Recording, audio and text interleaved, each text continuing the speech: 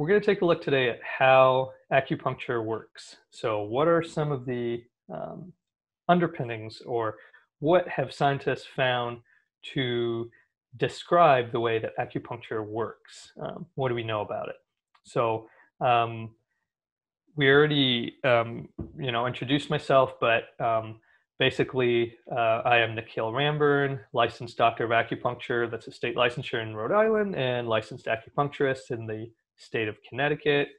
And we'll take a look at some of those underlying mechanisms. So we find 4 primary mechanisms that underlie acupuncture, or 4 primary ways to understand the way that acupuncture works. So firstly, we have our local mechanism. So local mechanism, that just means that when the needle is inserted, there's a physiological response at the site of insertion. So we'll get a little bit more into that. But you're looking at things like increased blood flow to the area, increased permeability of the blood vessels, which then allows things like white blood cells to come out from the vessels and scavenge for any scar tissue or debris. Increased blood flow to a certain area promotes healing as well in that area. So those are some of the local mechanisms. So we'll come back to that as well. And number 2, we have activation of the nerve pathway. Okay, so the activation of the nerve pathway. So that's basically our ability to modulate the nervous system. We can think of the autonomic nervous system, for example, that's not under our conscious control, but via these nerve pathways, we're able to impact things like blood pressure, heart rate, different physiological, different bodily processes that are not under conscious control. And once again, we'll talk a little bit more about the nerve pathway as well. Number 3, we have our spinal segment. So basically, all the nerves come back into the central nervous system, and at different parts of the spine, you have different nerves emerging from different spinal segments, and they innervate, or they connect to the skin, the organs, the muscles. And so by placing a needle into the skin layer, we're able to impact different organs or different areas of skin or even muscle that are also supplied in nerves by the same spinal segment. So this is one of the ways that we might place a needle in one area of the leg or the foot, and it's going to impact other areas of the leg or foot that are also supplied or also innervated by the same spinal segment. And then at number 4, we have our brain level pathway, and that's simply what's happening in the brain as a result of acupuncture.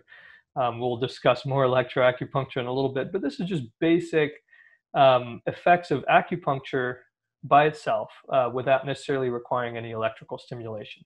So, for example, in the brain, you have the production of different neuropeptides, which are chemicals in the brain that facilitate certain processes. So for example, you have the example of our body's own natural painkillers. So we have our own pharmacy up there in the brain, in the central nervous system, and we have our own endogenous opiates. So these are the opiates that the body produces to relieve pain. And via acupuncture, we can stimulate the production of these natural painkillers in the central nervous system in the brain. All right, so moving on to a little bit more detail with our first mechanism of acupuncture, the local effect. So we talked about the increased blood flow. So an increased blood flow to the area, once again, it would help with healing. So for example, we can think of a patient that has chronically tight muscles, perhaps. One of the features of a trigger point, well, and so in this case, we can say this is a patient that comes in with, say, shoulder pain. And so in this case, this patient has certain trigger points, certain chronically tight bands of connective tissue, of muscle. And within those chronically tight tissue, within those chronically tight muscles, there's less blood flow. So we know that. There's other things that are happening too. There's less ATP production, so there's less energy production. And that's going to be useful when we talk about microcurrent. So anyway, in this case, we're stimulating blood flow to the area with local needling. In addition, we're also stimulating the neurovascular complex. All right, so this is a bundle of nerve tissue, nerve fibers, along with vascular tissue that underlie some of the big acupuncture points that we know about. So, for example, we have a point on the hand that a lot of people know to press on for pain relief. It's right between that thumb and that first index finger. And so this is what we call LI4 acupuncture point. And this is a big neurovascular bundle, big neurovascular complex. So if you press on it, you definitely get an effect. And I invite you to kind of do that as you're attending this presentation if you've never done it before. But this point is very powerful at eliciting this analgesic effect, this pain relieving effect. So pressing on this point LI4, stimulating the neurovascular complex just through pressure, is going to stimulate the production of your body's own endogenous painkillers, so your body's own natural opiates, your body's natural painkillers. So, of course, with the needle, we're able to stimulate consistently and sort of more accurately, we're able to stimulate the same neurovascular complex. So this is some of the local effects of needling a certain point or a certain area. Next, we see that there's an effect at the level of the nerve pathway. So at the level of the nerve pathway, we're basically looking at modulating the autonomic nervous system. So once again, autonomic nervous system, we're looking at things like cardiovascular health, which is heart health. We can look at blood pressure, gut motility, which is the contractions of the large intestine, of the gut. We're looking at anti-nausea effects. So all these things are under autonomic nervous system control, which means it's not necessarily under our direct conscious control. And by working with points that have these nerve pathways underneath them, we're able to modulate or regulate different elements of the autonomic nervous system. In addition, now with electroacupuncture, which we're going to get into a little bit later, we also have the additional benefit of nerve depolarization. What that does basically is it allows us to work through unconscious patterns of tension. So by depolarizing the nerve, we're able to send a message to the brain to relax certain chronically tight muscles. So by working with the level of the nerve, we're able to tell the nervous system to make the muscles relax, which is really quite powerful if you're dealing with patterns of pain or even just chronic muscle tension. And we know that if there's pain, other body areas are going to compensate. There's going to be tightness in the soft tissue, which is the muscle, the fascia. And so by working at the level of the nervous system, we're able to make the body relax those muscles, which is really, really powerful. So our third mechanism is the spinal segment. So once again, spinal segmentation is this idea that there's a connection between the organs, the muscles, and the skin dermatomes. They're all innervated by the same spinal segment. So let's take an example here. So if we look at the L5 dermatome, so it's arising from the level of L5 in the back, which is here, if you see my little pointer on the presentation. So L5, spinal segment in the low back, lumbar spine. you can see that if there's pain along this L5 region, which includes this area of the heel, and you'll often see that in sciatica type patients. So patients that complain of sciatic type pain, they might complain of pain down the side of the leg in this region, or even in this region right here. And the idea is that by using points along this dermatome pathway, we can impact, so for example, we can use a point on the foot to then impact pain a little higher up on the leg, or perhaps even in the hip. As you can see, it's also innervated by the same dermatome, same spinal segment. And also, we can work at the level of the spinal segment itself. So we can work at the level of L5, the fifth lumbar vertebra, and we can impact pain or even numbness, tingling, any kind of nerve pain or nerve discomfort along the pathway of this specific dermatome. Our fourth pathway or fourth mechanism is the brain level pathway.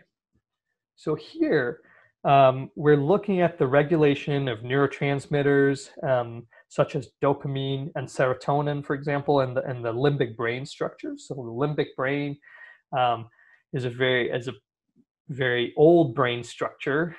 It comes from our reptilian ancestors in the evolutionary chain of things. And so this limbic brain is it's responsible for our survival. It's a very primal sort of behavior. And we can regulate the production of things like dopamine and serotonin. And those are responsible, for example, for mood, for dealing with addiction, dopamine is. And then serotonin, you may have heard of, commonly implicated in things like depression and anxiety. So by modulating, by regulating the level of serotonin in the brain, acupuncture, and then later we'll talk a little bit about electroacupuncture, is very effective at treating psycho-emotional disorders, which are things like depression, anxiety.